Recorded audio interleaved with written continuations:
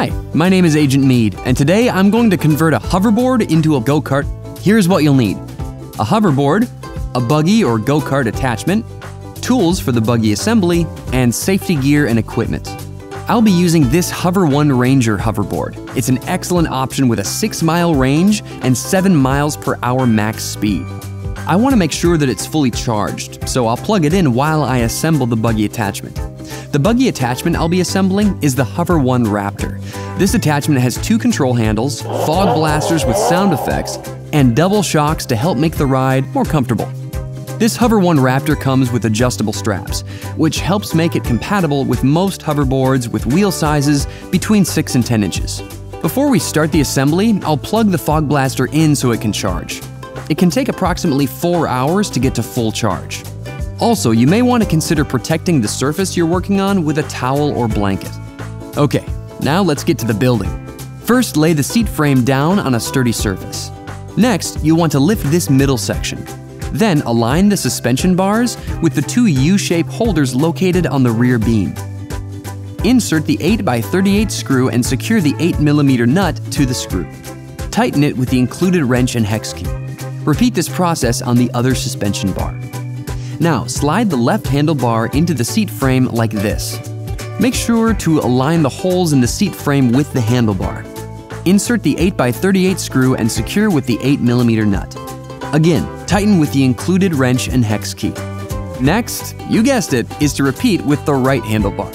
If you plan on using the included flag, place the flag holder on top of the seat frame and align the holes before securing with the screw and nut. Now, moving to the front of the buggy attachment, insert the front frame piece into the seat frame. Make sure the wheel is on the underside. Then, adjust the frame to the desired length by sliding the front frame piece in and out.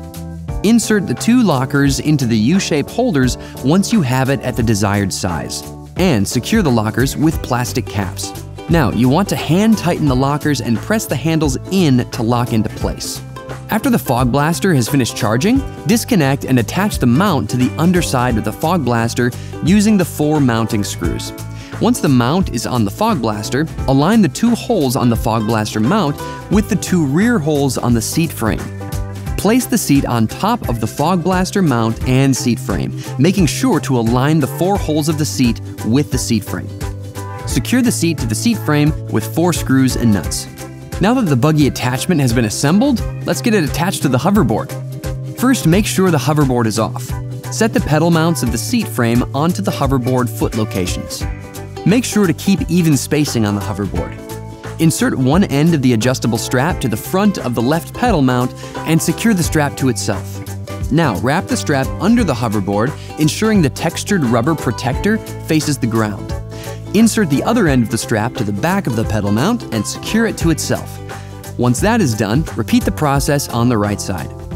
If you use the flag, assemble it and insert it into the flag holder. As I mentioned earlier, this buggy attachment includes a fog blaster with built-in sound effects. Let's fill the fog blaster up to get some fog trails when riding around. First thing, make sure it is not plugged in. You don't want to mix water and electricity. Press down on the water tank fill port and pour water into the fill port. Take care not to overfill the water tank. Once you fill one water tank, fill the other one with the same process. When you want to use the fog blaster, press the power button. This is the button that is closest to the back of the seat. Then press the fog and sound effect button below the power button. Each fog and sound effect button press will allow you to cycle through 3 sound effects. Now we're ready to have some fun.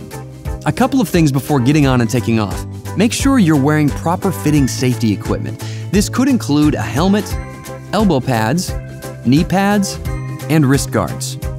Once you're good on safety equipment, you'll want to double check that all screws are tight and secure. Also, check that the tires on the hoverboard aren't worn down, and the straps that secure the buggy are attached appropriately. Power on the hoverboard and the fog blaster if you want to show off with some trails. Sit in the seat and place your feet on the footrests. Grip the handlebars and press both downward to move forward. When riding, pull both handles upward to brake. If you need to go in reverse, pull both handles up. To turn left, push the right handle downwards while keeping the left handle in a neutral position. Turning right just means you do the opposite. And there you go! Hopefully this video was helpful. If it was, give it a like. If you have questions, leave them in the comments below. And don't forget to subscribe to our channel for more tech tips from Best Buy. Thanks for watching.